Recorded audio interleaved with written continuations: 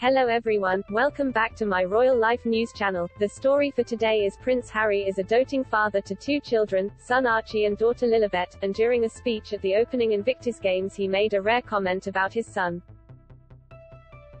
The Duke of Sussex spoke openly about Archie's hopes for the future, revealing that the youngster wants to follow in his footsteps.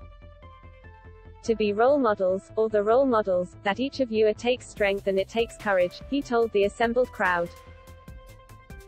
When I talk to my son Archie about what he wants to be when he grows up, some days it's an astronaut, other days it's a pilot, a helicopter pilot obviously. However, it does appear that the 2-year-old does have another career aspiration that many his age might, as Harry added, or quasi from Octonauts.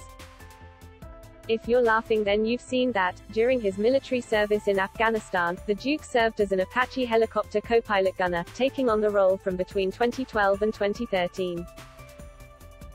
But the Duke did reveal that he had shared some words of wisdom with his young son, explaining, "But what I remind him is that no matter what you want to be when you grow up, it's your character that matters most, and nothing would make his mum and me prouder than to see him have the character of what we see before us today."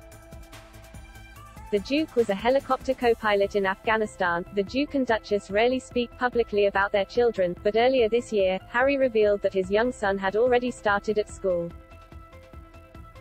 As he spoke about mental well-being with tennis superstar Serena Williams and BetterUp CEO Alexei Robichaux, he spoke about his daily routine with his son. He shared, "Even if you do have 15 minutes slate of white space, I now put in about half an hour or 45 minutes in the morning when I'm like okay, one of the kids has gone to school, the other one is taking a nap. There's a break in our program." That is all for today news. Please make sure to leave your comment and subscribe the channel below for more news update. Thank you for watching.